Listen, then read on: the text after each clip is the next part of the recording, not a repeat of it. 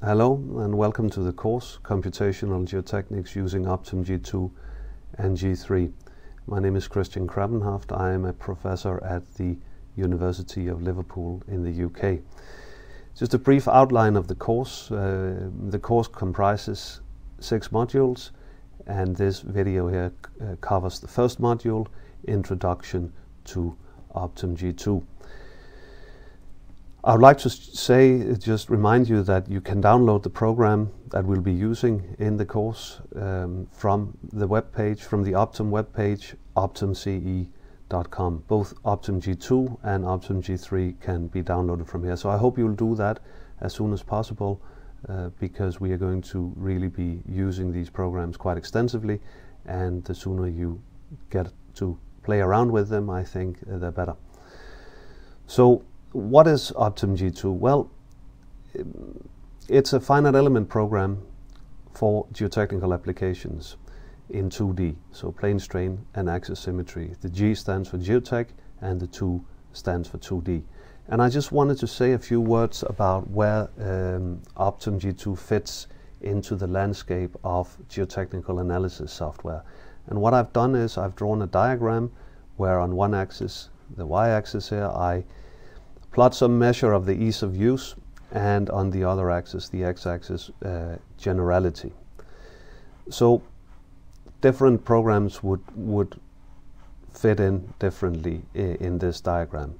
And if we look at very specialized applications, for example, the program WALLOP, which is used quite extensively, I think, for retaining wall analysis, SLIDE for slope stability analysis, well, these are very specialized programs. And in many ways, because they are so specialized, they are also very easy to use. So they score high on the ease of use measure, but low on the in terms of generality.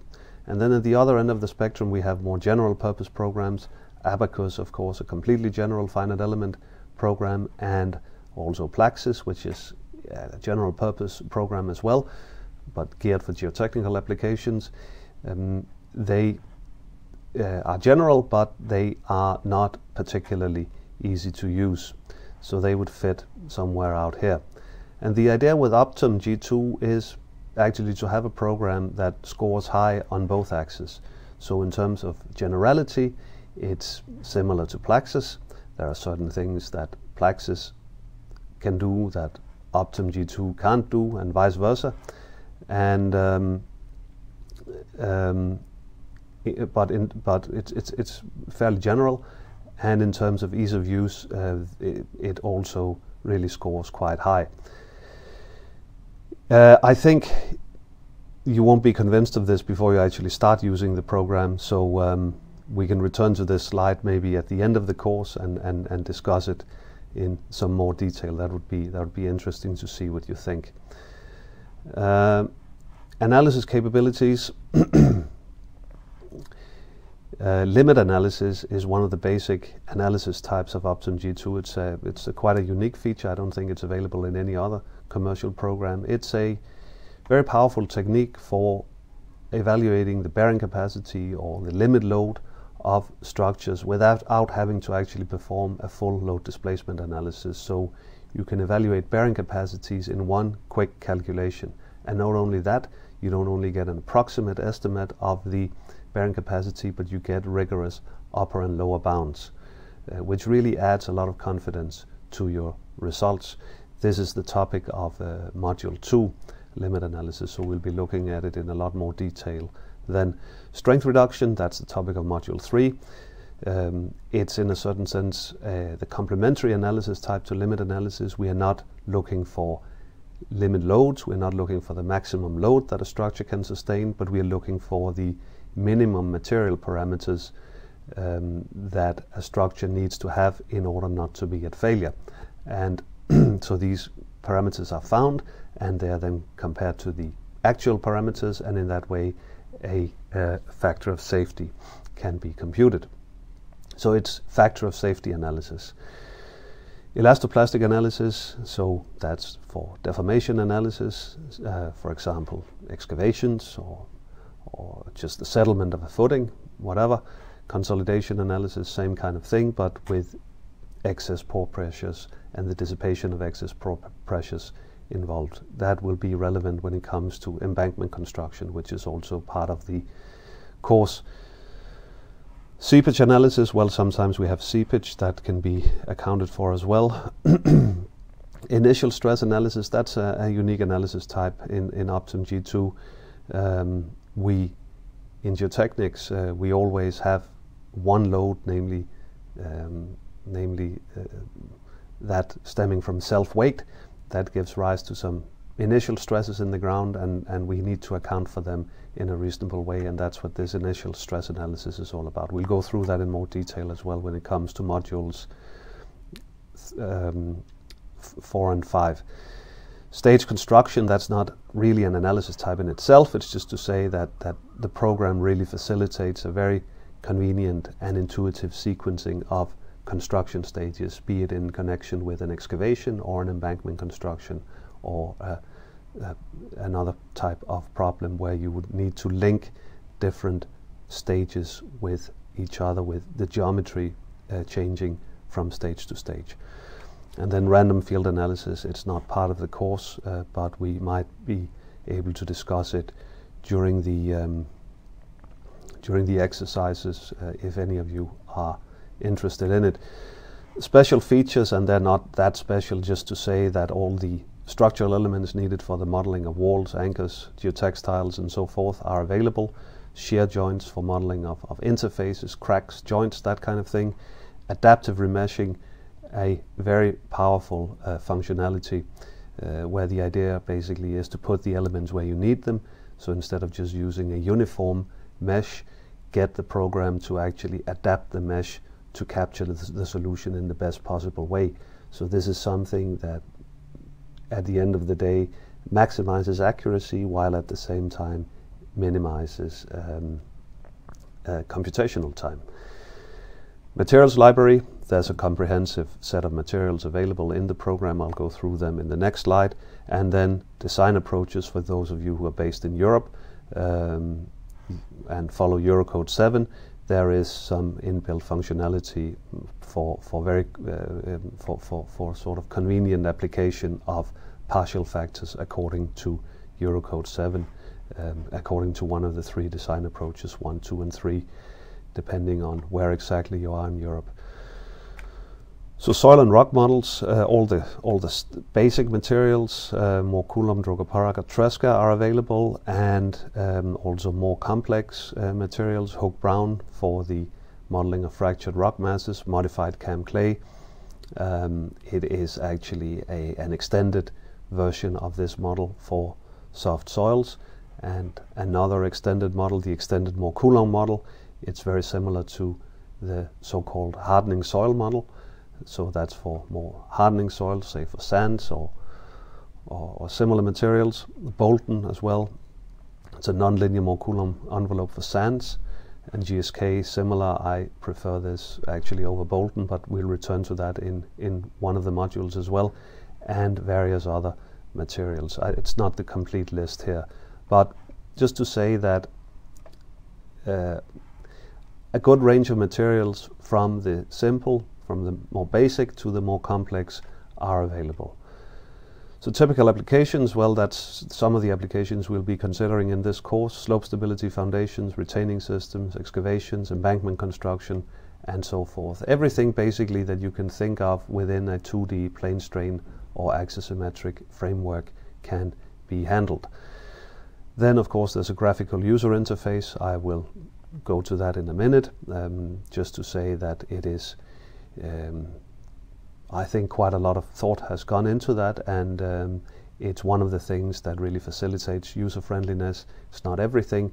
The computational core, the capabilities of the computational core are another part of it, but the user friendliness is definitely an important part of it as well.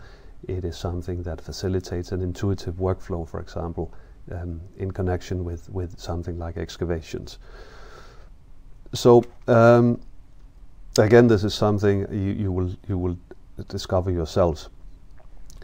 Now, this course doesn't cover finite element theory as such, shape functions and all that kind of basic finite element theory. I'm assuming that everyone has some sort of idea of what finite elements are. So I will not cover that in detail, but just to give you a very brief introduction to how conventional finite element analysis works, and then we'll look at how Optum G2 differs from that by actually using the program. So a basic test problem, probably more than anything else, could also be a real problem, but a strip footing on some sort of soil here. So we have some load applied to the footing, and there are some supports around the edges of the soil domain, and the soil has some the stress strain response is described by some sort of model, for example Mohr-Coulomb, with some parameters as well, the cohesion, friction angle, Young's modulus, and so on. And this problem is then described mathematically by a set of really quite involved nonlinear partial differential equations, things like equilibrium equations, stress-strain relations, the yield condition, and so on and so forth. It's a very complex set of nonlinear equations that can almost never be solved analytically. So what is done with the finite element method is to approximate these equations over finite elements, over regions of a finite size. It could be, as shown here, triangular elements, but it could be in principle elements of any shape.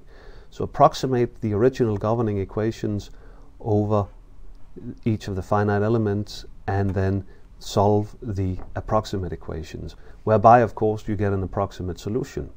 And the finite element method is then set up so that the more elements you use, the closer you get to the true solution. So so typically in finite element analysis, conventional finite element analysis, and that's exactly the same in Optum G2, you would construct the finite element mesh and then derive these approximate equations, discrete equations, that you are then going to solve. And looking at this problem here, what would almost be second nature to a conventional finite element analyst would be to take this load here and basically increment it from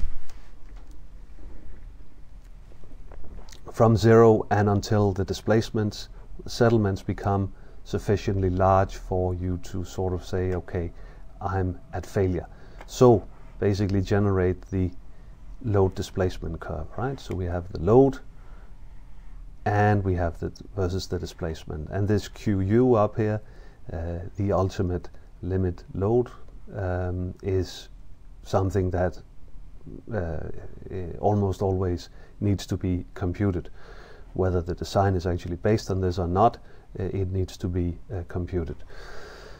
So the full load displacement curve of course gives you all the information you need. It gives you the settlements or the displacements at lower stress levels, and it gives you the ultimate limit load as well. Except that in many programs you'd be able to trace part of the curve, and then at some stage it might be here, it might be already down here, wherever. The program would start complaining. It might say that the soil has failed, whereas you have probably more of a suspicion that it's the program that has failed, but you don't know. And then if you continue beyond this point, you might get something like this, and you might start interpreting that as in terms of real physics, even though in far most cases it's actually a numerical artifact. It's not soil behavior, this is actually deficient program behavior. So you have your load displacement curve, and then looking something like this, and then the question is, what is your limit load actually? How do you read off your limit load? Do you take the first point here, where the program first started complaining? Do you take the maximum value? That would probably not be a fantastic idea. the minimum value. That's kind of maybe dubious as well. And so how about being democratic and taking some average?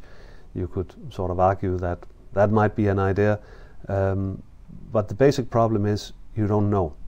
And even if you do generate a nice smooth curve, you're still left with the question of what is actually the accuracy.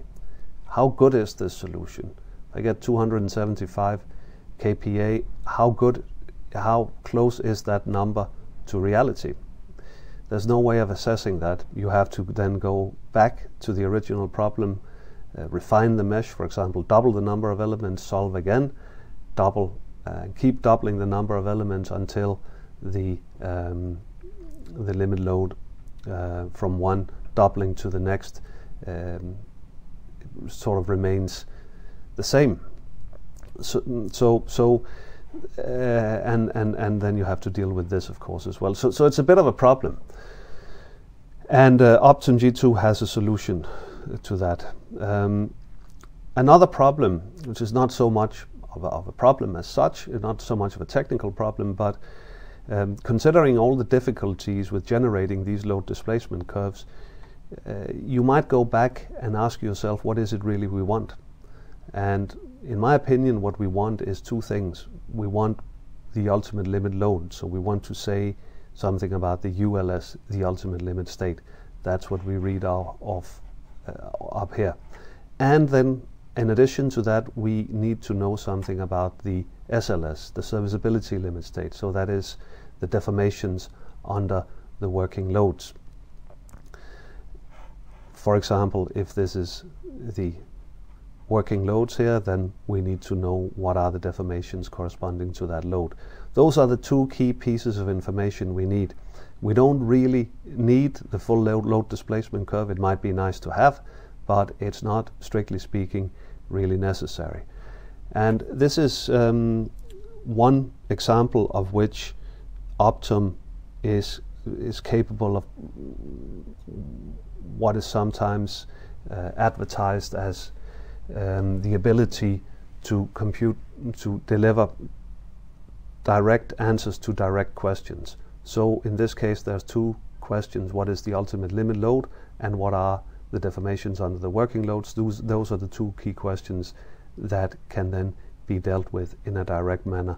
That is to say, without generating this full load displacement curve. The load displacement curve can be generated as well, but it's not really necessary. So that was a brief introduction, and I will now then start up Optum G2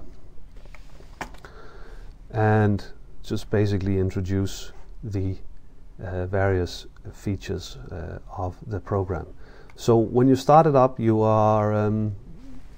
get this welcome window where you have some recent files, some recent projects, and then the manuals are available here. There's a really quite a comprehensive set of manuals, theory, materials describing all the material models available in the program, and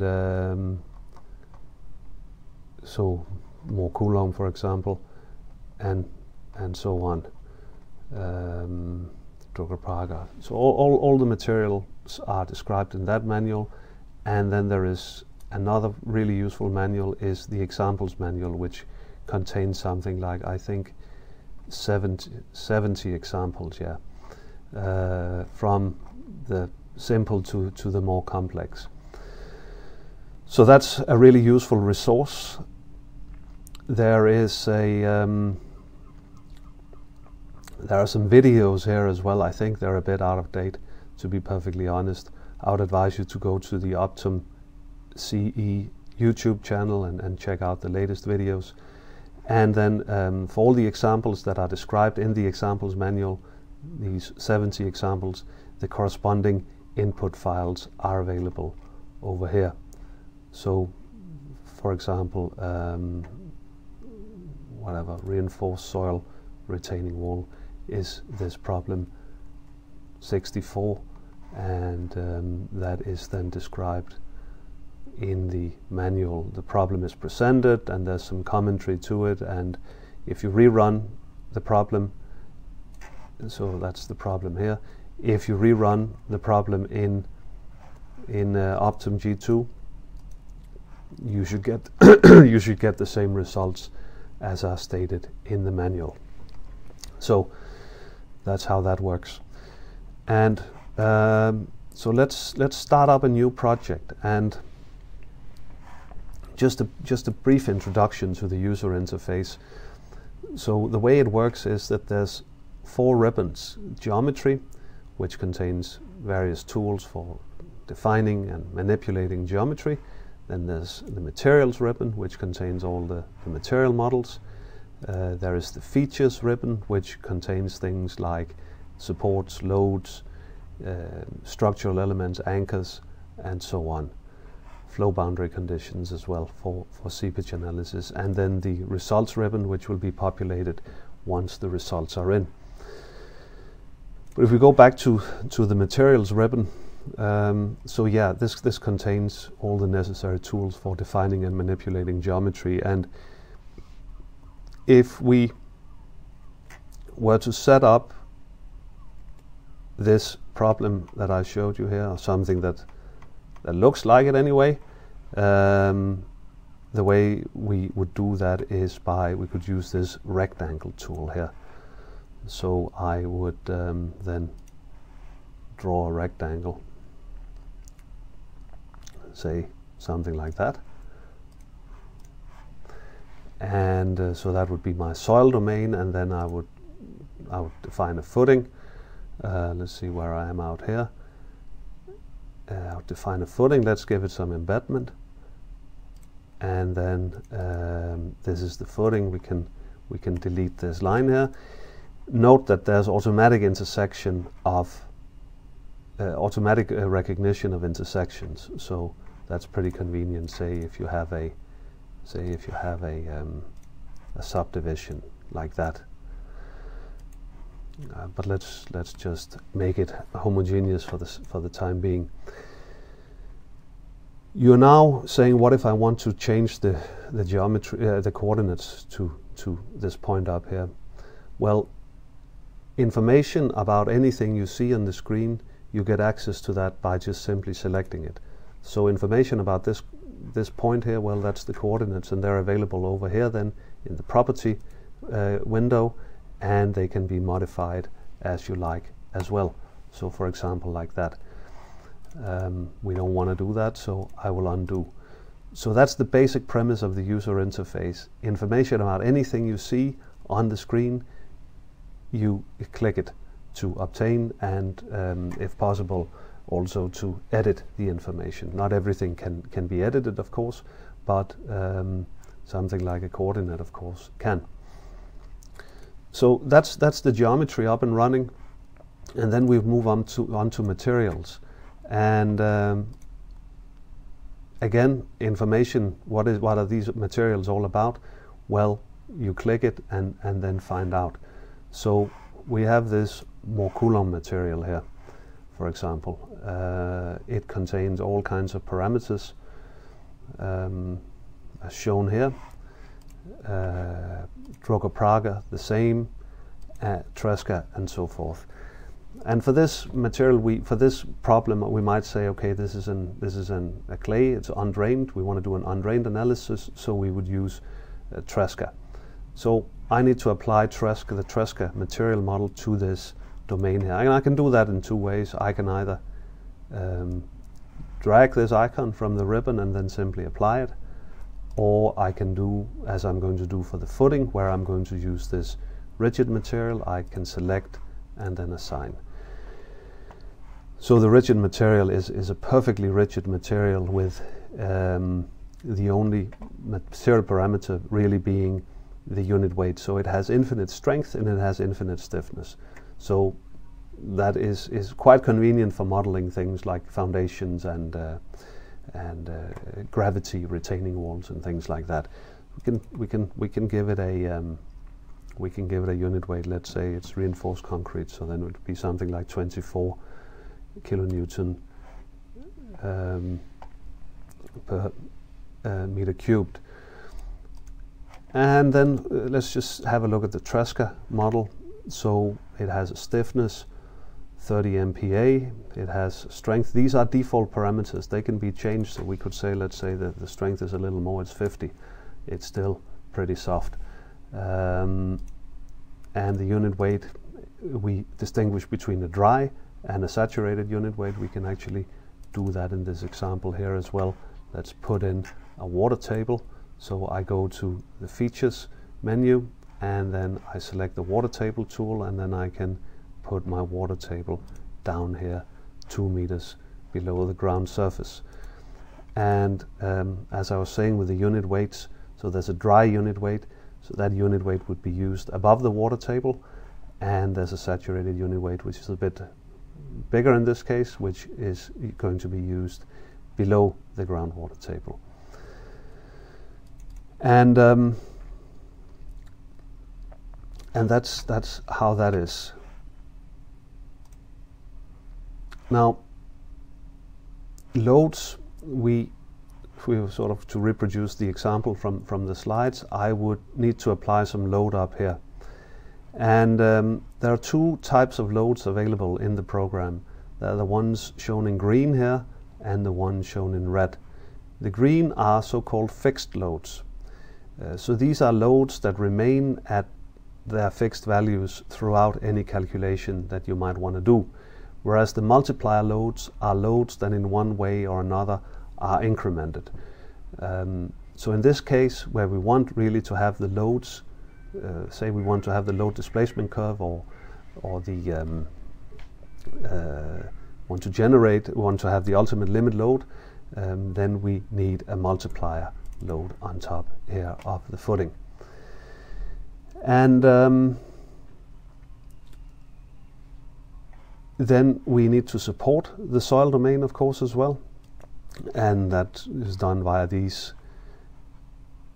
tools here in the supports section of the features ribbon, or we can just press the button standard fixities, and then the normal fixities are applied here on the sides, and the bottom of the domain is fully fixed.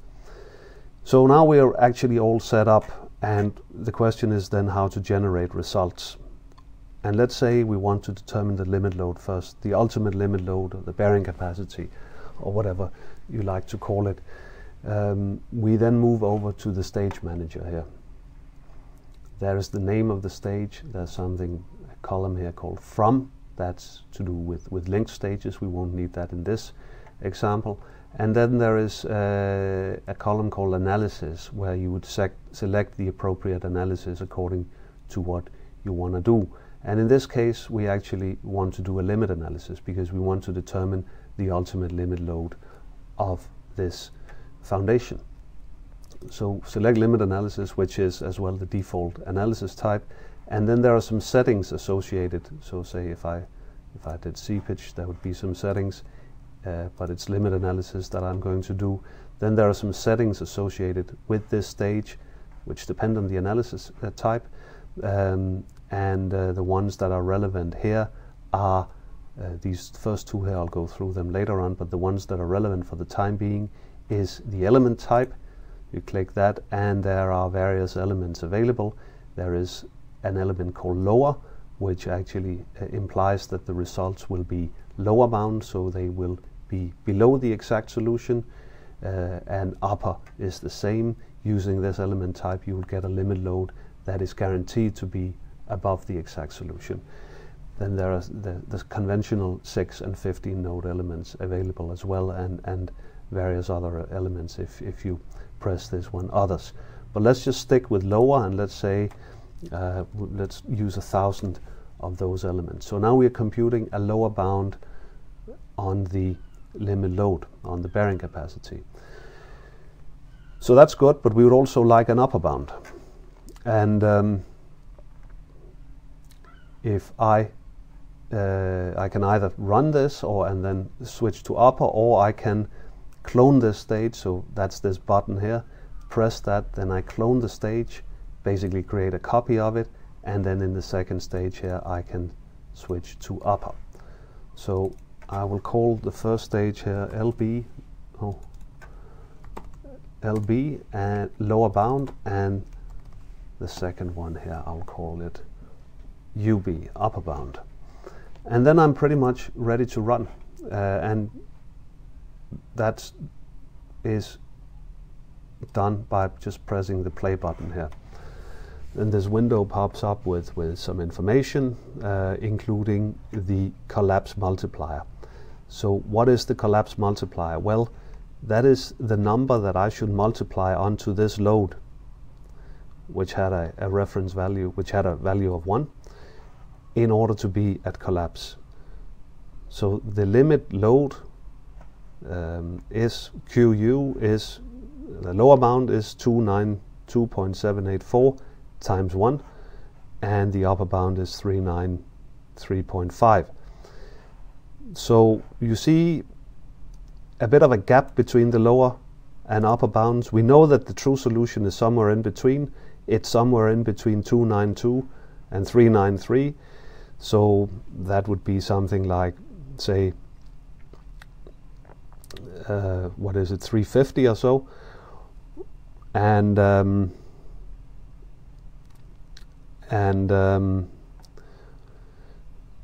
or 340. We can actually compute that exact number.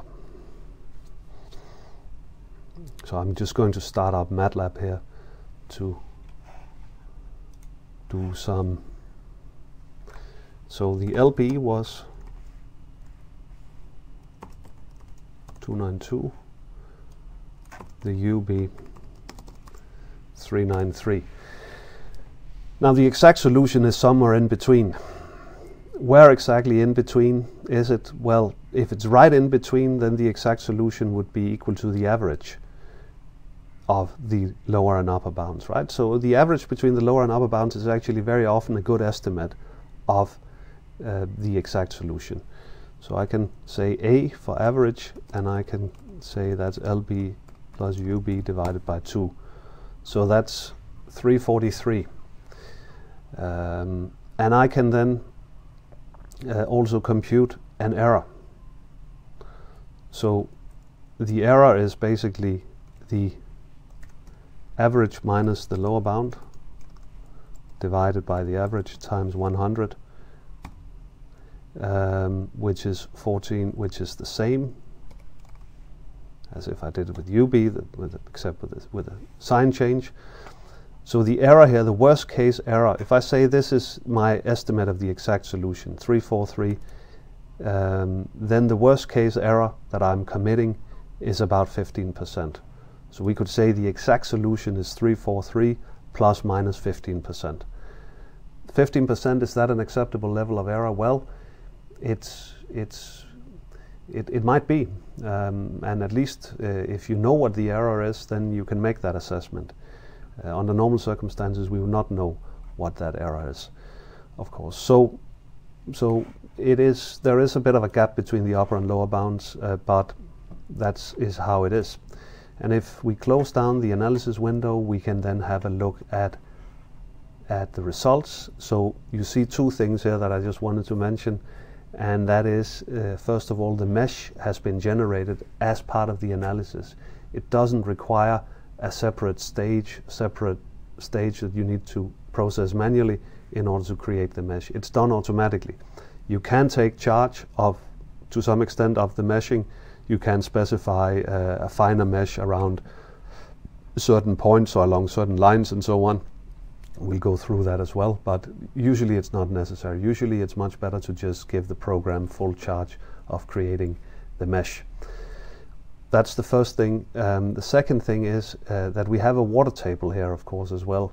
And the way this water table basically gives rise to, in this case, it doesn't actually give rise to a seepage, but because it's just a static water table.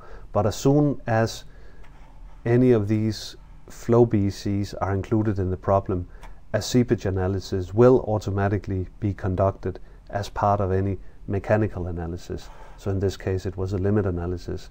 The seepage analysis will be conducted as part of this limit analysis. The pore pressures will be determined, they're available here, and they will then be used in the standard effective stress framework when conducting the mechanical analysis.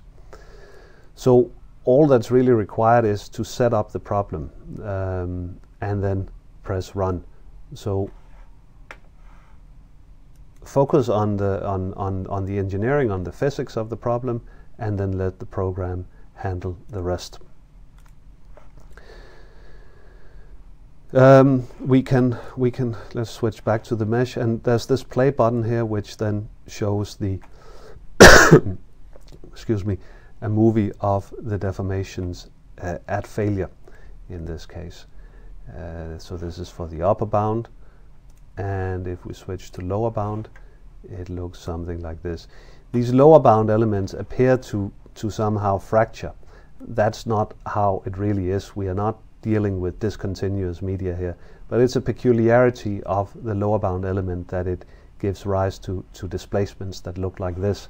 The upper bound is much more along the lines of what you are used to with conventional finite elements. But you can see the same type of pattern here, of course. And then we could plot the strains. That looks something like this.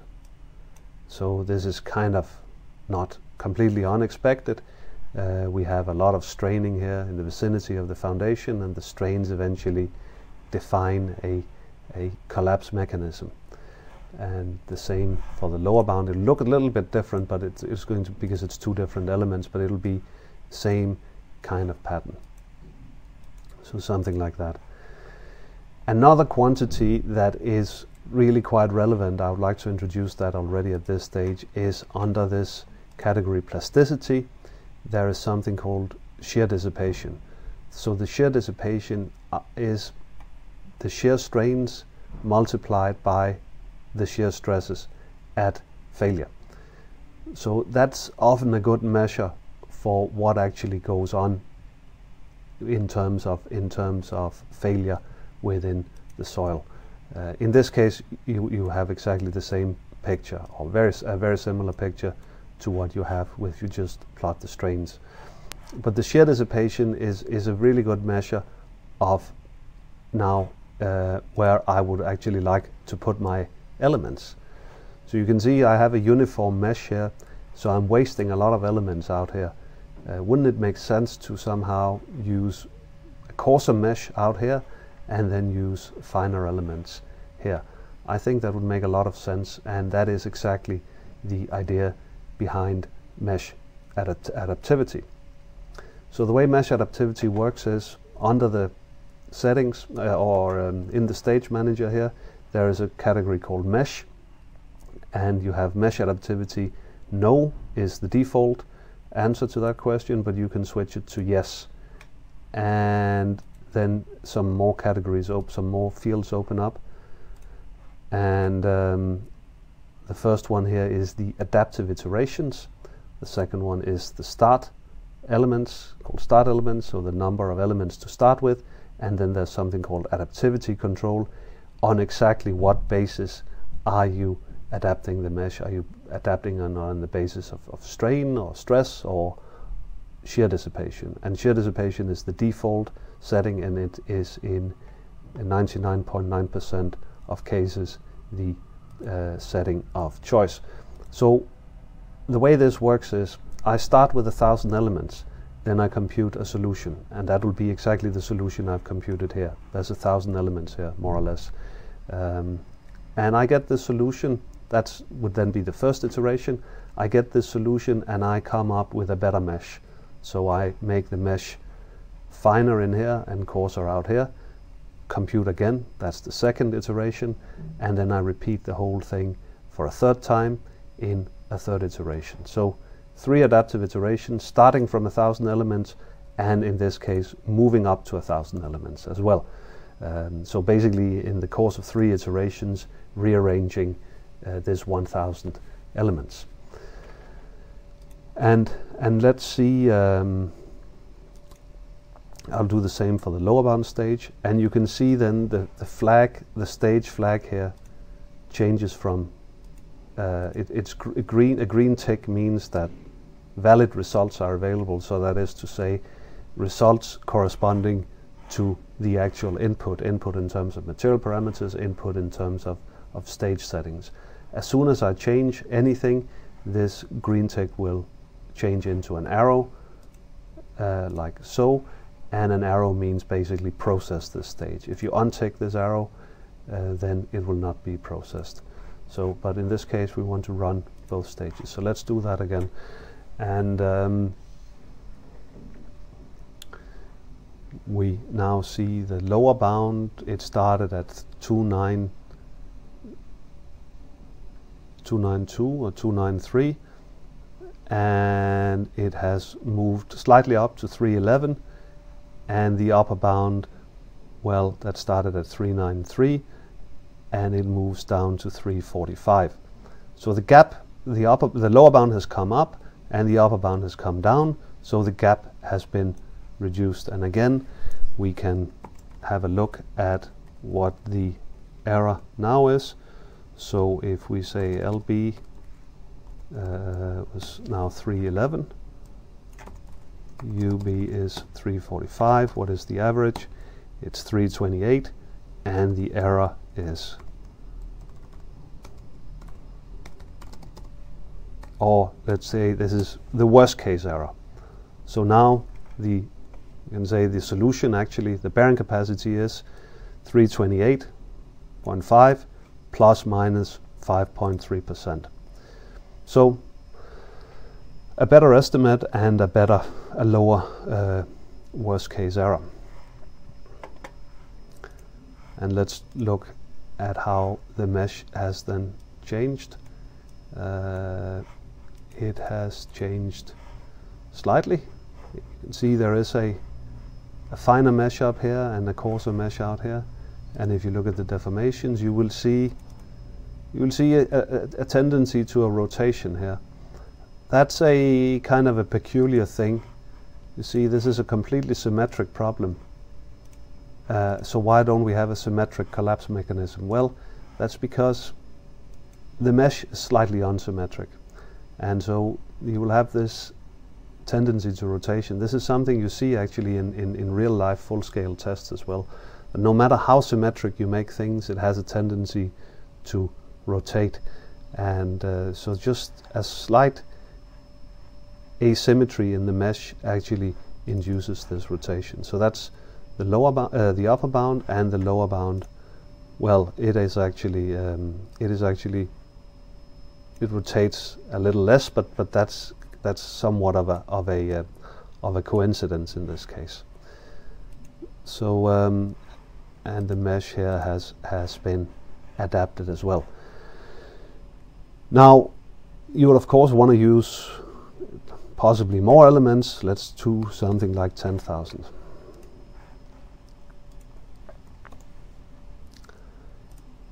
And then try to see what we get.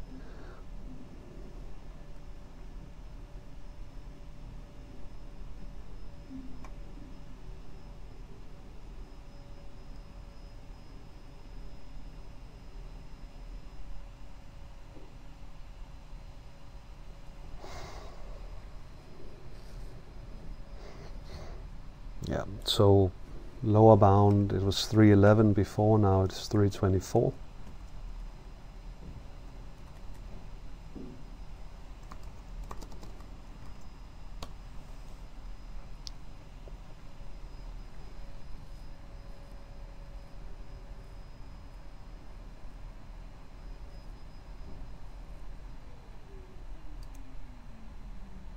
And the upper bound,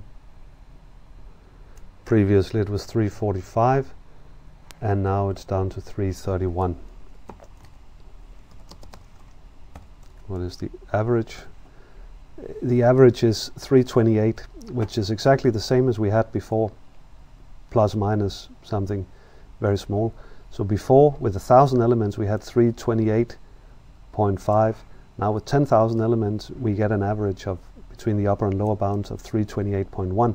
So almost the same, and this is something you see more often than not, that even for a very coarse mesh, the average of the upper and lower bounds is really a very good estimate of the eventual exact solution. So the worst case error now about 1.2%. So the exact solution is 328.1 plus minus 1.2%. And I think we're now at a level of error that would definitely be acceptable. So we can say, let's just say between ourselves, that the solution to this problem, the bearing capacity is 328 kPa.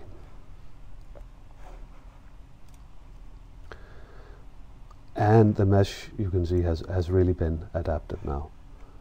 Let's try to plot the shear dissipation again. And let's just move this slider to get, and you have a nice, well-defined collapse mechanism. Same for the lower bound. Same but slightly different, but it'll be very similar, something like this. And one thing I regret that I forgot to mention, but it's kind of too late now to go back, but I'll mention it now. The magnitude of the load up here, of this multiplier load, is 1 or minus 1. So you can see begin here, see a small b here, that is the beginning of this line, and then end e, so it is minus 1 in the y direction at both ends of this line here. So the collapse multiplier is the number that should be multiplied onto this value of 1 or minus 1 in order to have a state of collapse. If I had put 10 here, well, then my collapse multiplier would have been 10 times less than what I actually got in these analyses. So so that was the limit load. That was the first part of the question of what we really need. What is the failure load? We have determined that it's 328 kPa. Now then, the deformations under the working loads. So if the failure load is 328, well then what is the working load? It might be something like, say, 250. And so it's definitely less than the ultimate limit load, and it might be something like 250, and we would need to determine then the settlement under this load of 250 kPa. So what we're going to do here is, we can do it in two ways, but I'm just going to do it in one way here. I'm going to remove this load, and then I am going to put on a fixed distributed load of 250. I could also have changed, there's an option over here, if you press the load, it's a multiplier load, so it's very easy to actually change a multiplier load to become a fixed load in that way. I didn't actually have to delete and then reapply, but just to show you the two different ways. And then we are not doing a limit analysis here. We're not determining any ultimate limit loads. We want to do an elastoplastic analysis. We want to determine what are the deformations, what are the plastic strains and so on under this load of 250 kPa. And that is done in a direct calculation. I again have the same kind of settings here as in my limit analysis. I'm now going to use a 6-node, this 6-node Gauss element, which is a standard 6-node element, and it's a pretty good element. You can use the 15-node element as well, but in my experience, the 6-node element, especially if you use mesh adaptivity, really delivers the same kind of, or even better, accuracy. So number of elements and then load steps, we'll just keep that at 1. And so apply everything at once, determine these settlements in one direct calculation. And again, we can use mesh adaptivity.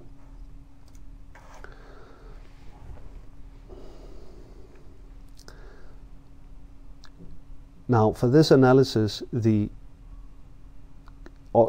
initial stresses are computed automatically. If you don't specify anything, if you don't specify a stage where to take the initial stresses from, the initial stresses will be calculated automatically in much the same way as the pore pressures are calculated automatically as part of the analysis.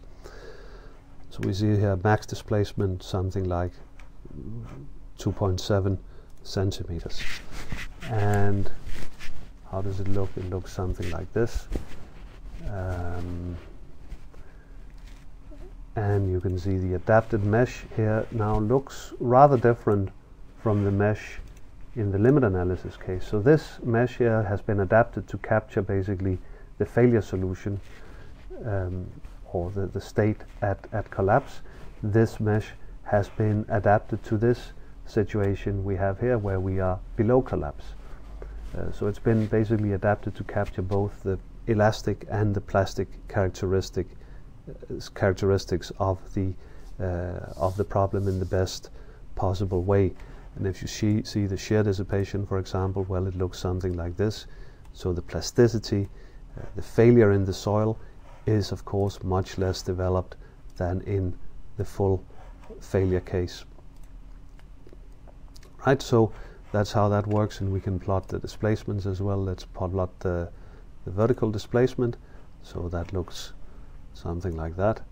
Maybe you would want to change the colors around here. You can invert and then basically show it like this.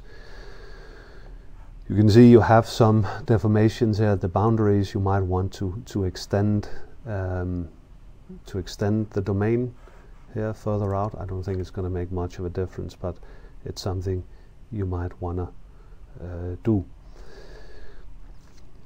So that's how it works, the limit load, the ULS in one direct calculation and the SLS in another direct calculation. Now if we really wanted to generate the full load displacement curve, there is an analysis type for that as well. It can be done in various ways. We could also have applied some displacement boundary conditions to this foundation here, and then sort of incremented the displacements of the footing, so basically pushed the footing into the ground incrementally. Or what we can do is, if I clone this stage as well, and I am now going to press down Alt while I clone it, and that will put this stage at the end of the list. There is an analysis type called multiplier elastoplastic, and that's in a certain sense a combination between limit analysis and elastoplastic analysis. It's a limit analysis in the sense that we operate with multiplier loads that are gradually incremented up to collapse, so up to the limit load, but we trace the full load displacement curve, so compute displacements as in an elastoplastic analysis along the way.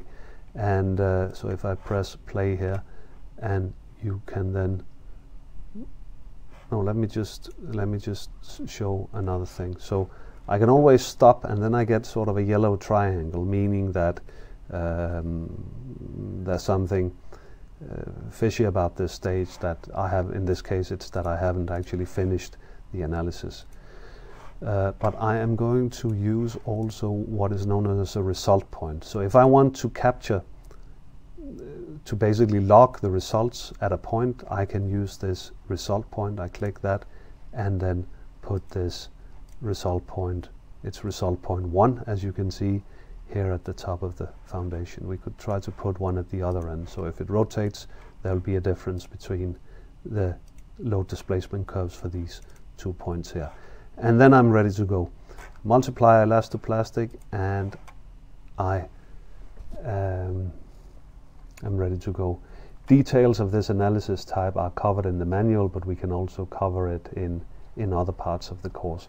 It's basically increment the load until failure, or until somewhere close to failure in the course of a number of steps.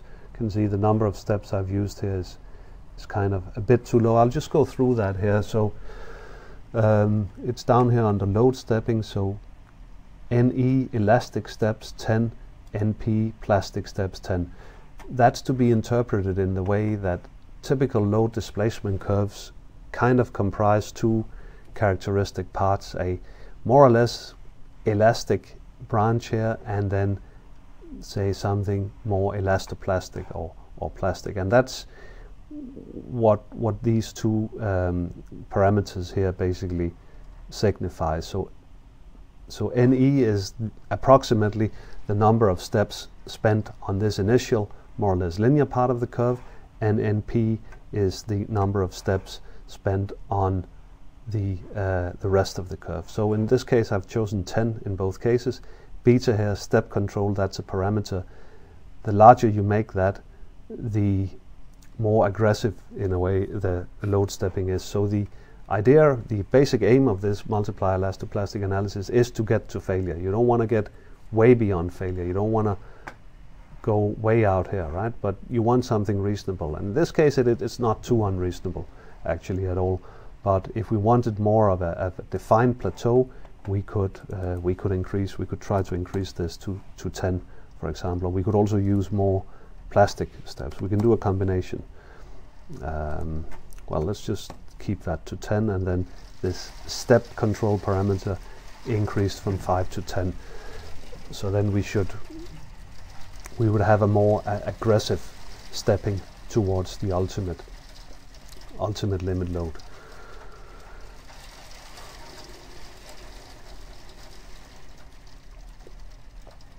And you can see that has definitely happened. We now have a very well-defined plateau. And this limit load is then it's 400 here actually, but that's because I've used a very coarse mesh. If you use the same mesh as in the limit analysis cases, yeah, well then you would get to the 328 we computed. So this takes a lot longer, of course, because we have to basically solve something equivalent to a limit analysis problem for each of the points that define this curve. So limit analysis is a much faster way of getting to the same result as a typical load displacement analysis would provide. And so if we want to, so this was just in the log here. You can see we're plotting the load multiplier versus a quantity called work. And this quantity is basically the external work. It's difficult to, in general, pick a displacement. So we show it as work here in the log, but if you want proper load displacement curves, you go to XY plots. You would then have the stages out here, and then there is the X variable. Is it a global or a local?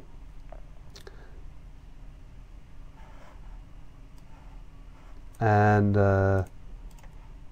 the Y variable as well.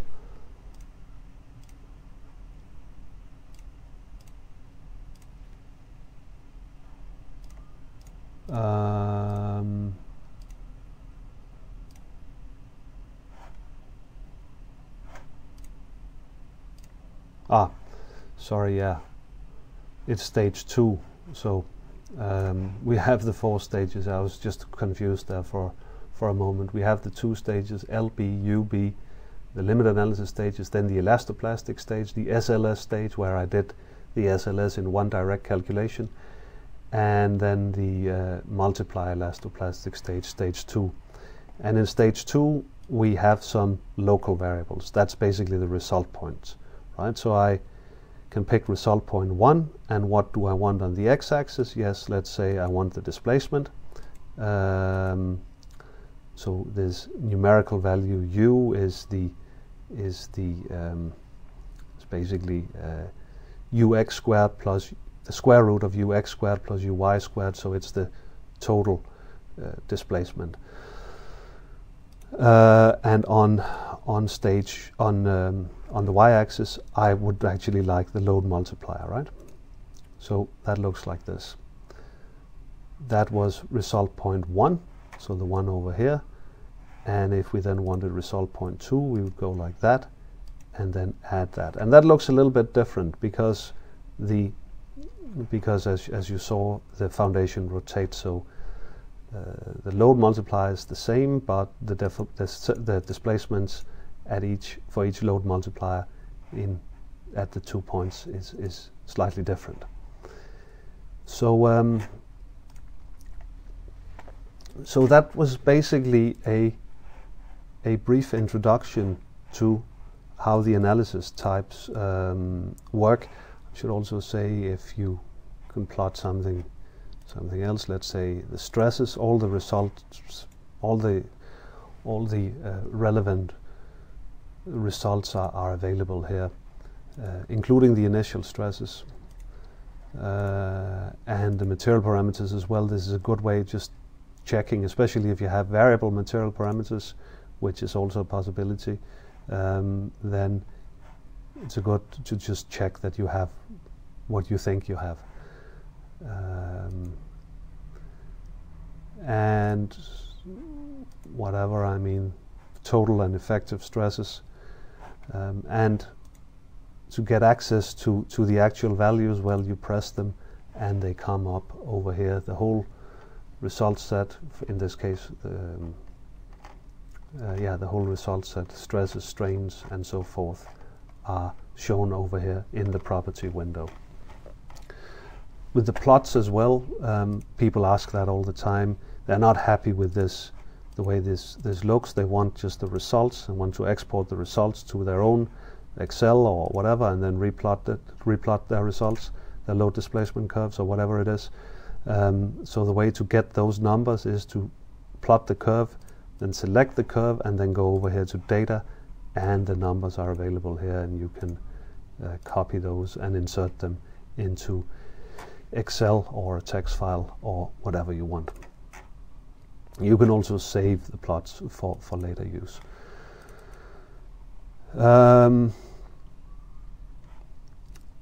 Then there is quite a good tool for generating reports.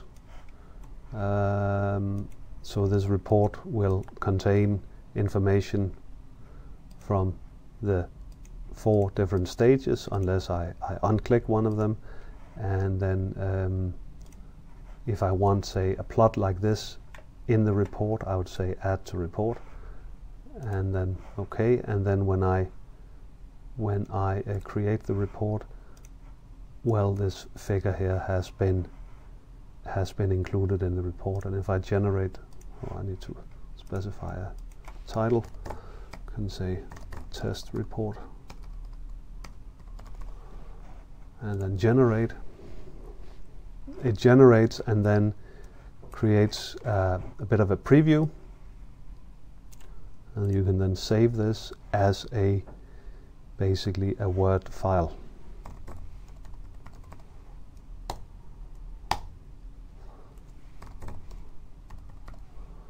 That you can then open up and of course edit in Word. So full editing capability for that. You